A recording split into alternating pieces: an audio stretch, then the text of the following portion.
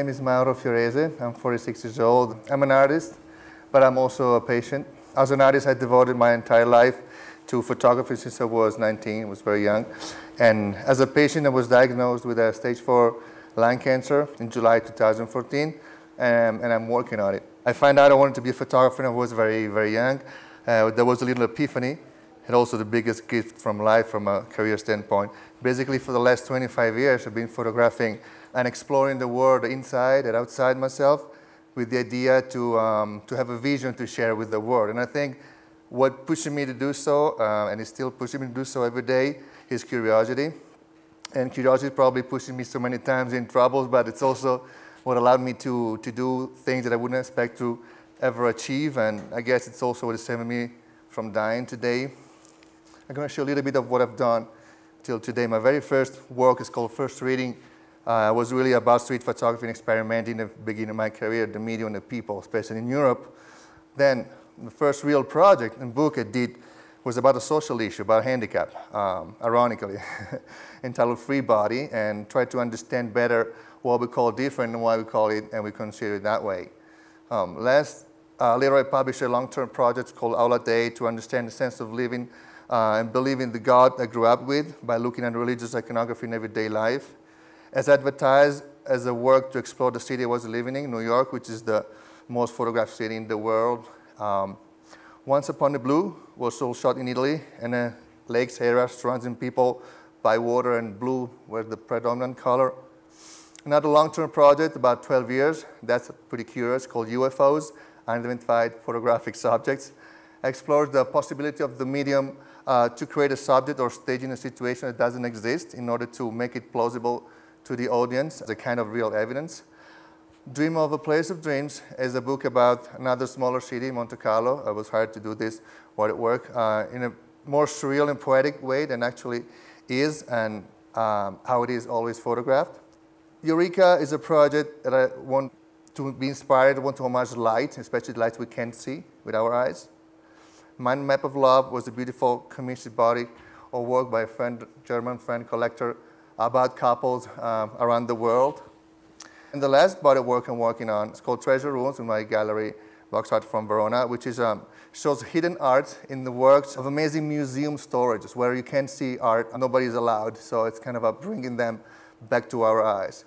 So this is basically a very condensed presentation of what I've done till today, both in terms of subject and styles. But the best part of being creative is that every time I start a new project, I also try to understand myself better, both as a man and as an artist, by building my own position toward that subject and by creating my own photographic style that goes with it. So long story, make it short, in the summer 2014, my body told me that there was something wrong on my upper chest.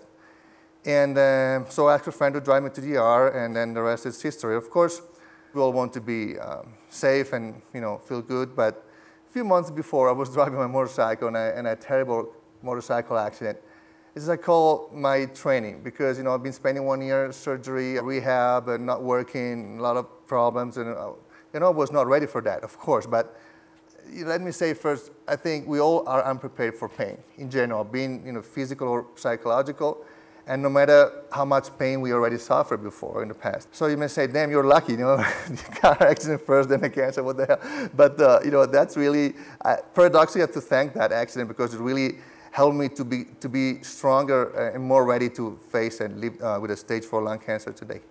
At the very beginning, I thought, I don't deserve to be so sick. I mean, it's not fair. But is there anybody who deserves to be sick?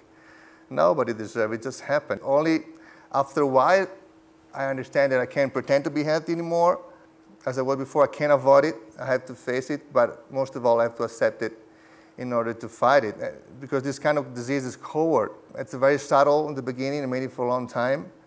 And when it comes up, it's like an atomic bomb. It involves everything in your whole body and your mind, and those who surrounds you. It changes everything. Cancer changes everything, especially at this stage. I know I'm not saying anything new, but the point is how to face it. Hey, if you're an artist, anything could be a source of inspiration for you, a great inspiration.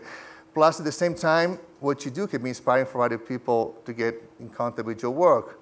And plus, the actual process itself at least for me, of making art in all its phases, from the idea to production, can be really therapeutic in many different ways.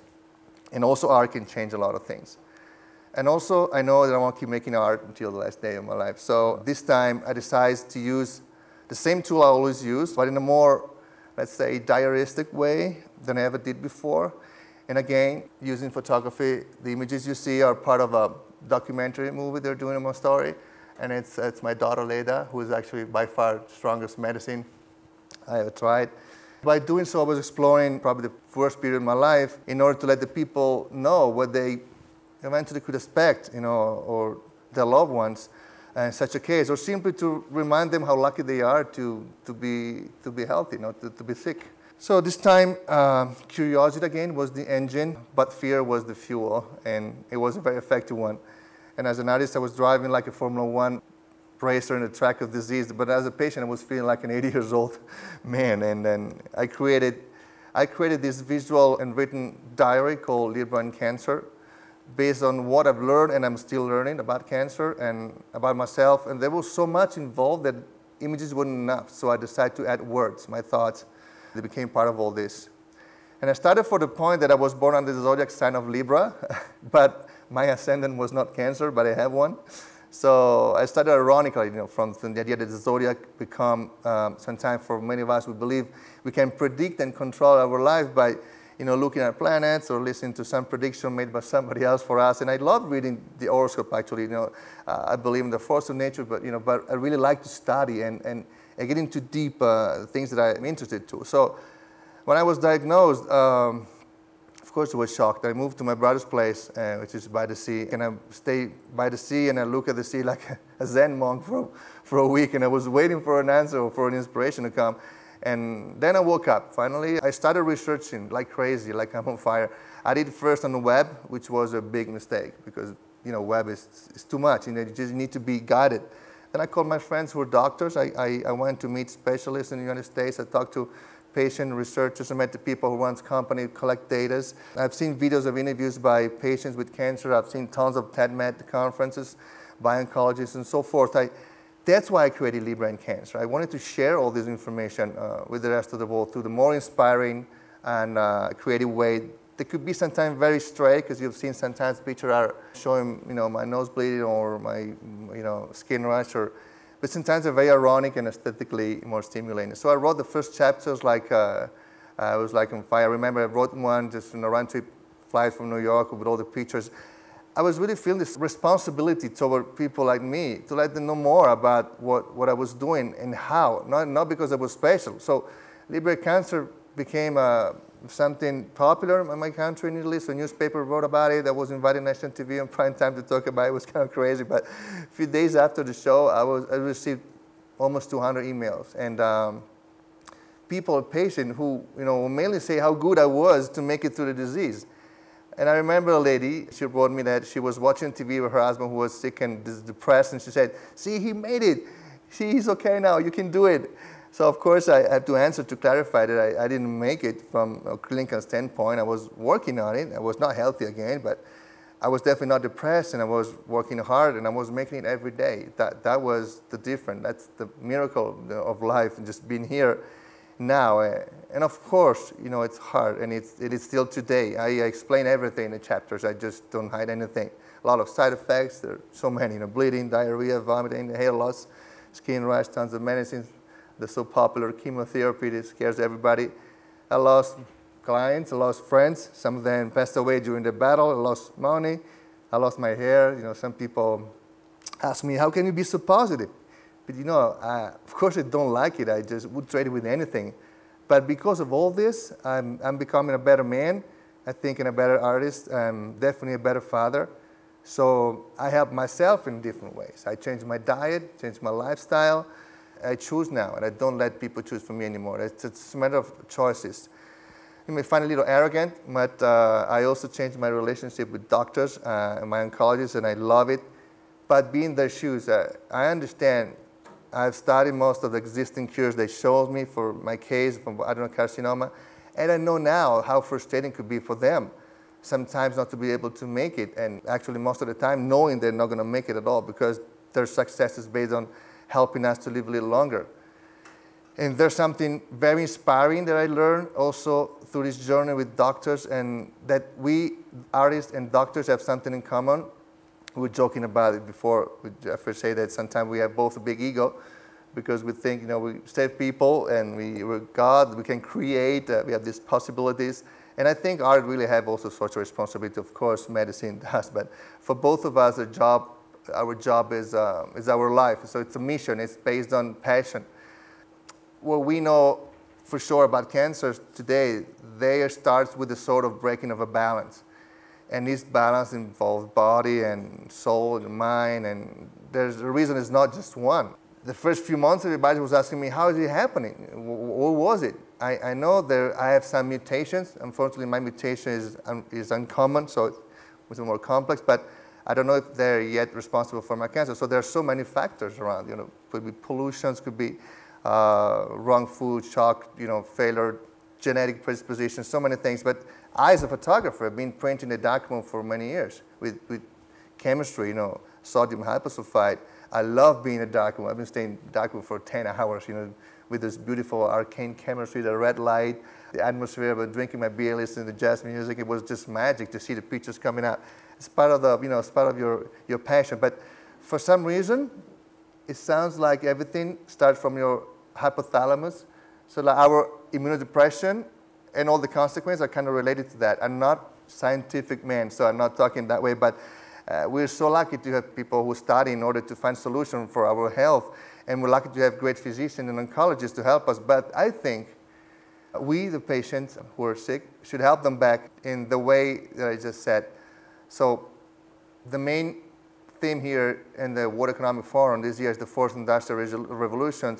And of course, the healthy industry is a very big slice of this cake called economy. So from very little experience that I have at the other side of the market, I'm a consumer, I'm not a customer. But there's so many decisions involved from both a scientific and an economical standpoint, but there are only few people who can take this decision. So since even with all the money in the world, we just can't buy our health back, I think the magic word in this field and market should be sharing really, if you want to sound as connecting. So recently I met a guy in New York through my brother who built a company years ago who are collecting scientific data from a huge amount of patients with cancer in the US, and he's making it available and accessible to be shared between doctors, researchers, and patients through an amazing cloud system. So when we all can have access to information, we all, at any level, we can grow. We're all more free. So yesterday, in his opening speech, American Vice President John Biden pointed out, I think with Dr. Collins, that we're today living a big data era of cancer, but we should be able soon to move to a big data access era. From data, researchers can get information they say they can get from biology, which is very, very, very interesting to me. And one more thing about the level of relationship between doctors and patients to be enhanced in this way. It is common today to hear that doctors goes from curating to caring a patient. And I think it should be both, because it's real about passion and it's real about compassion also. It's not just technical. It's got to be human, because patients could be presidents, could be CEOs, could be anybody, could be fathers, mothers, and not just a category.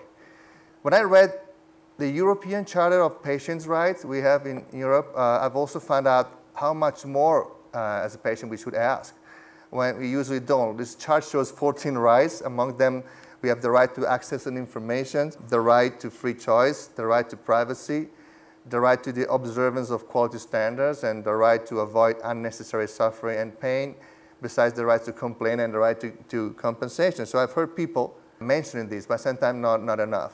I've heard also people calling their cancer in so many different ways. I call it the guy. Actually, I call it the residence, even though he's not really paying the rent, but giving a beautiful apartment out here. They say you can stay there as much as you want, you stay as more as you can, And but the most stupid metaphor I've heard is the bullet. It's like something that life shot a bullet against us and now resides inside us. We have to extirpate it. The guy actually said was a cop, so it makes sense. But cancer is something that grows inside us. So, it's nobody's fault and responsibility. So it's simply a consequence of more factors, as you said. So we experience in our own, sometimes too short, sometimes long enough life. So after all, I mean, hard to say sometimes, but I consider myself lucky to have art on my side, and besides my beautiful daughter Leda, who is really my most effective medicine ever tried, and I have a lot to lose. When I was healthy or healthier, I thought I had much more to lose, just because I was supposed to have much more time than what I have now. So today I can thank this guy, my guy, for illuminating me so many things that I wouldn't have found out otherwise, and for his biggest lesson he's given to me every day, and this is to live here now, as simple as that, here now. We're probably going to have a tattoo on my left arm to remember that, just in case I forgot, because cancer definitely changed our life, but it can't change its value. Thank you for listening to me.